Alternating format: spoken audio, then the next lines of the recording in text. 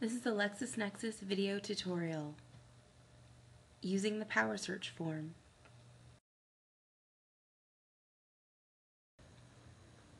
This is a quick overview of the PowerSearch form. If you'd like more information about the topics shown here, look for more YouTube videos or search wiki.lexisnexis.com/academic.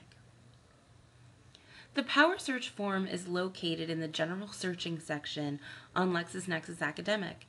Click the PowerSearch link to be taken there. The PowerSearch form is for more advanced searching.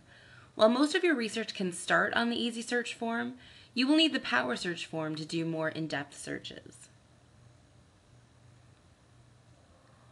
The most important feature that the PowerSearch form has is the ability to do a terms and connectors or Boolean search. A terms and connectors search will let you do things like search through a particular section of the newspaper, search by date, find articles that contain at least 5 occurrences of a word, things like that. The Easy Search form does the same thing as the natural language option here, so we will concentrate on the terms and connectors search in this video. If you'd like more information about Boolean searching, along with a list of all the different search strings you can potentially use, click on this orange help icon. This will take you to our product wiki. When searching, the first thing you should think about is, what type of content would I like to search? Do you have a specific publication that you need to search? Legal materials? Company information? Any source in LexisNexis Academic can be searched on the PowerSearch form. Let's look at the source selection. From here, you can search through large pre-selected group files, or you can type in the name of a publication here. For example, if you wanted to search the New York Times, it would pop up right here.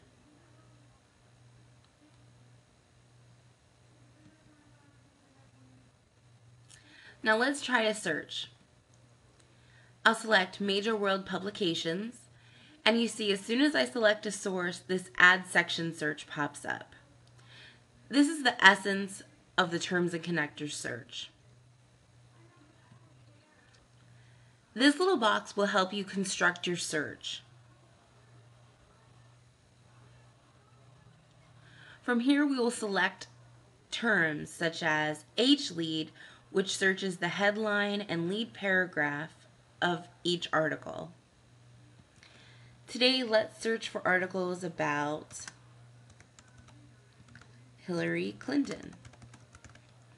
Now, Hillary Clinton is often referred to as Hillary Rodham Clinton, so we will add in the W3 connector, which indicates Hillary within 3 words of Clinton, and click the Add to Search button.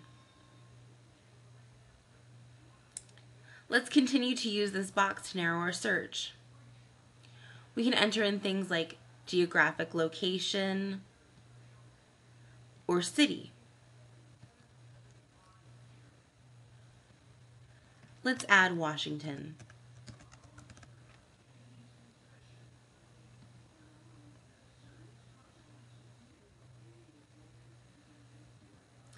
You can also narrow your search to find longer articles by the length is less than, length is equal to, or length is greater than. I want a long article, so I'll write 700 in the box. That will give me articles that are longer than 700 words. The last thing you can do is take advantage of our LexisNexis at least function, which, like I mentioned before, will bring back articles that contain a word or phrase that's mentioned at least 5 times. So we'll add and at least, and you can write 5, you can write 10. Let's go with at least 5 occurrences of global warming. And that's our search string. Let's specify a date to narrow our results even further. I like using the previous 6 months. So here's our search. All you need to do is click this red search button to take you to the result set. And check out our other videos for a closer look at the different sections of this PowerSearch form.